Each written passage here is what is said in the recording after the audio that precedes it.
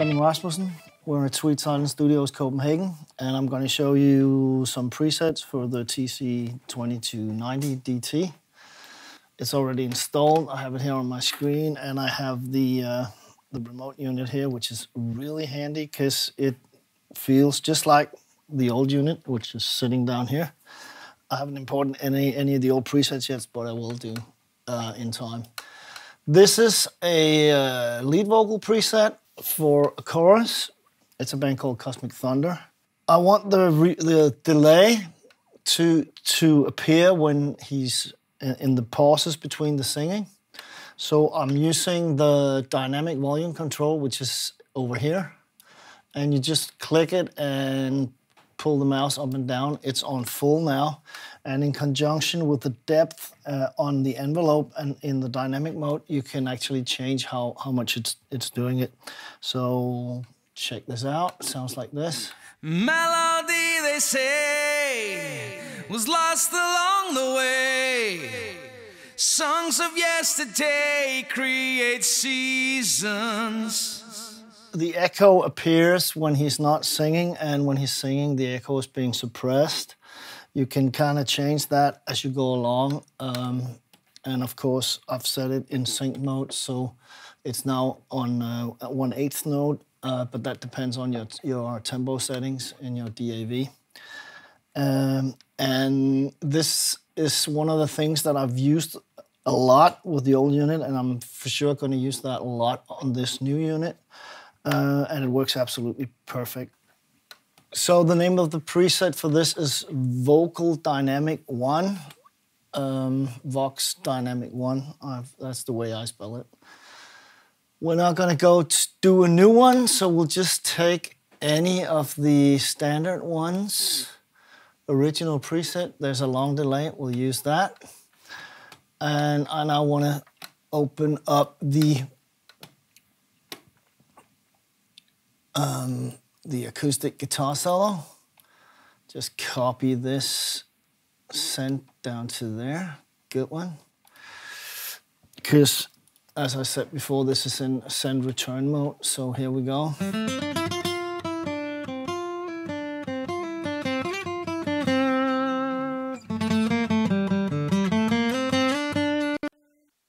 So that's fairly standard. I just need to put mix on 99, so it's just the delay.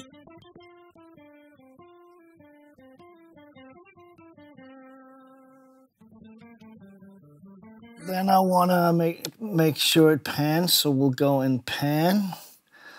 And delay is about 405 milliseconds, so it does that 2.5 times in a second. So if we say 40.40 in speed, and we need like on the pan and full depth, it'll pans left to right, and we'll hit delay and pan, and it should pan left, right.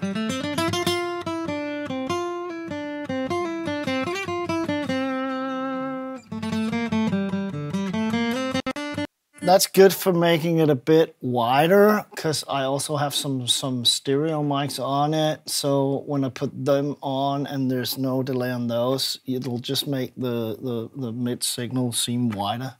You can pan, the way I've set it up, you can pan the return in if you want, but this is the kind of delays I use a lot.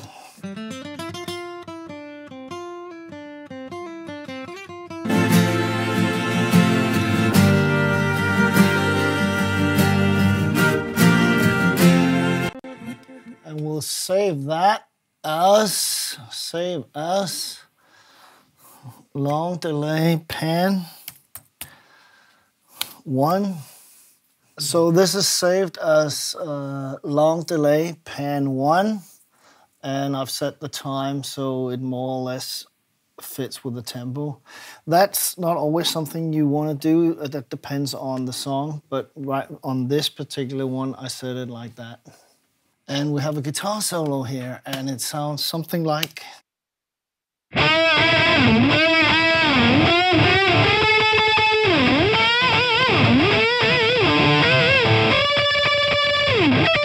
And to me, that's a bit messy, so Let me start by doing some feedbacks and maybe a slight bit of the panning on that.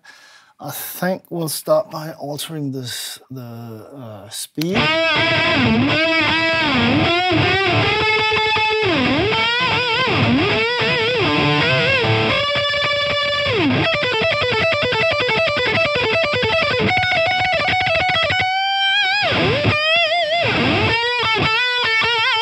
The good thing about this is you have the learn button, so you just tab, so it's not 100% accurate, which is sometimes nice.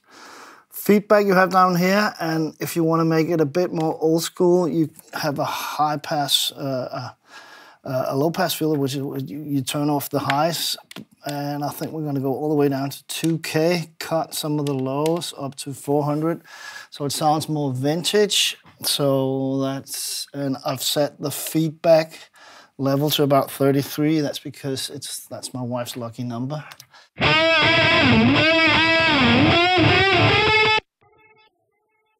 See, not bad. Maybe a bit longer.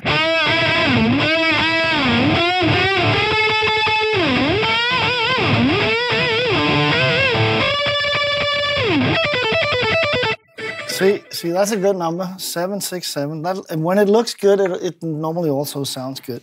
Then I want to pan it a bit, so you go into the modulation mode up here. You go down to pan, and this is, let's do random.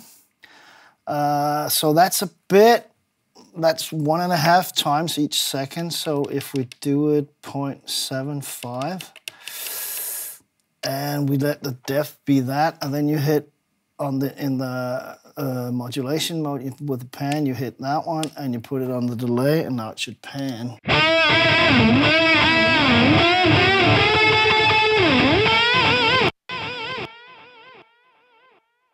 Yeah, we want it faster than that, so you just go into the speed here.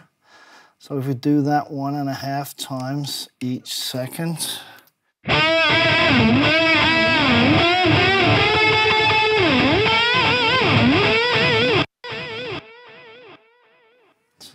I like that, because that kind of goes a bit faster than the delay actually is.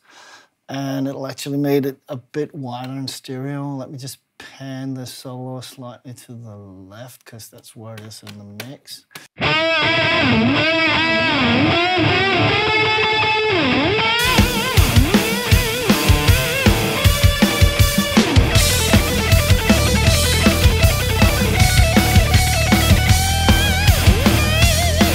See, sounds great in the mix.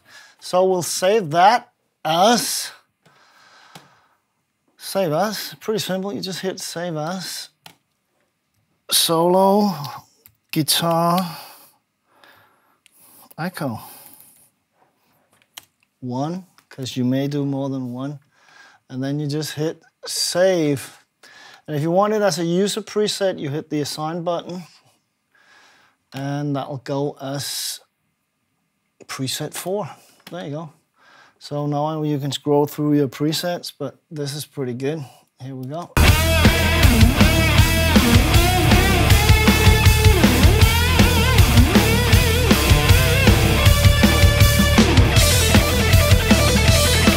That's really nice.